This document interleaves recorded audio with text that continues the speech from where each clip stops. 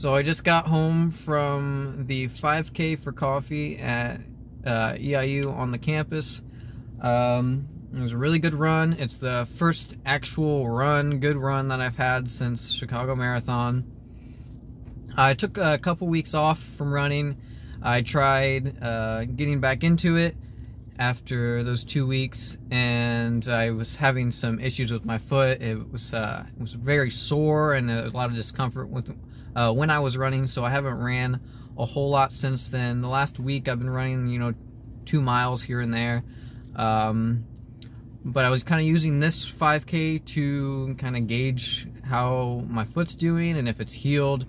And after today, I can definitely say that it's healed and I'm ready to get back to training.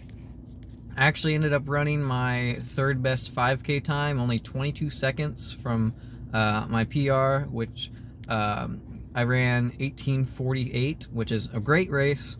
I ended up getting second overall, like I said. I would have had to do a huge PR to win, so I thought it was a good race even though I got second. I'm just happy with the time. I'm gonna get back into training this week. I've also started going to the gym again. I need to start doing more strength training like I used to.